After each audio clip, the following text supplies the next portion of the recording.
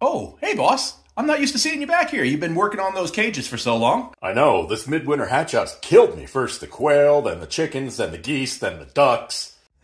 Yeah, it all started with the quail, didn't it? How long ago was that?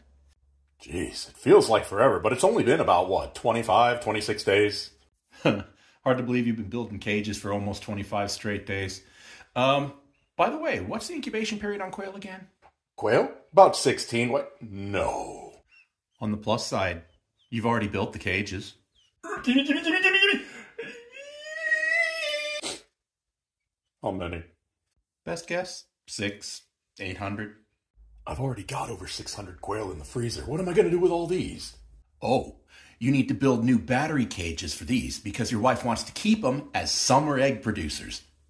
More cages. Of course, yeah. Joey Ray, what'd I tell you about what goes in your mouth? Only food, toys, and femboys. Excellent.